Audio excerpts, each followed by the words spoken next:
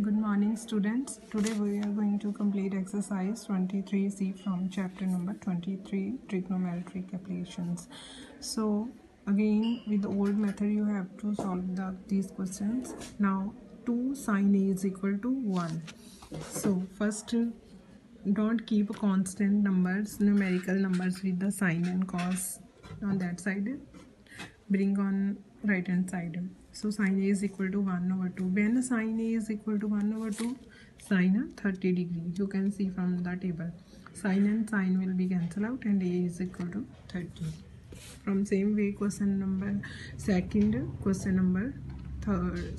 where I am going to solve. Tan A minus 1 into bracket cosecant 3A minus 1 is equal to 0. So tan A minus 1 is equal to 0.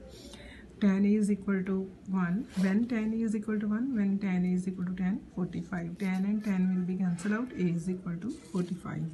Then cosecant 3A minus 1 is equal to 0.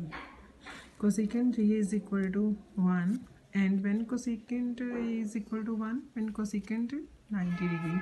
Cosecant and cosecant will be cancelled out. 3A is equal to 90. A's value is equal to 30 degree. In the same way you may do the other questions also. Now question number 4.